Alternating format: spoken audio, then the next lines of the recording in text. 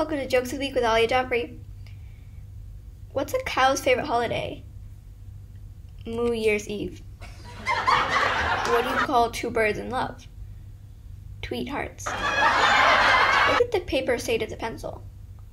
Right on. Why was the broom late? It overswept. That's all I have for you today, and I hope you have a great day and a great week. See you next time. Hey guys, welcome back to the poetry segment. In today's video, I'm going to be listing my top 5 favorite poets.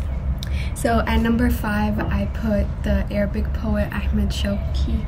The reason I put him was because growing up, they always taught us about him in school, in Arabic class.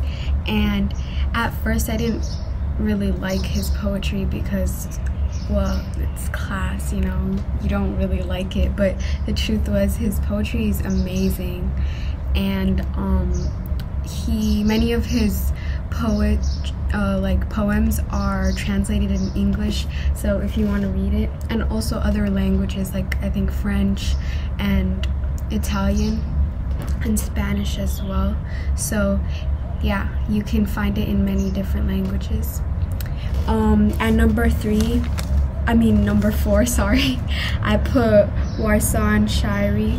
She's a Kenyan-born Somali poet, and that's why I put her. It's like representation, kind of, to see someone like from where you're from. She's an amazing poet, and she was also quoted in Beyonce's Lemonade album, one of my favorite albums of all time.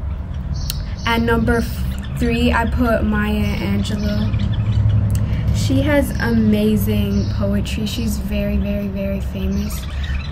She died a few years ago, I think 2014.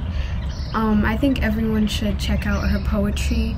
She's an African American poet, and I think one of her poems are called like We Will Rise or something like that, and it's very famous. At number 2, I put Shel Silverstein. The reason I put him is because we actually grew up on this book, as me and my siblings. His book, Where the Sidewalk Ends, it's filled with amazing poems. I remember I loved his poem about the king who ate peanut butter, and the reason I loved it so much was because I loved peanut butter. I still do love peanut butter. So maybe I'll read you guys a poem from this book one day. And at number 1, I put Amanda Gordon.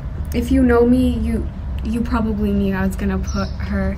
As soon as I heard her poem in the inauguration, she automatically became my favorite poet of all times, and I recommend her poetry to everyone. It really fills me with hope.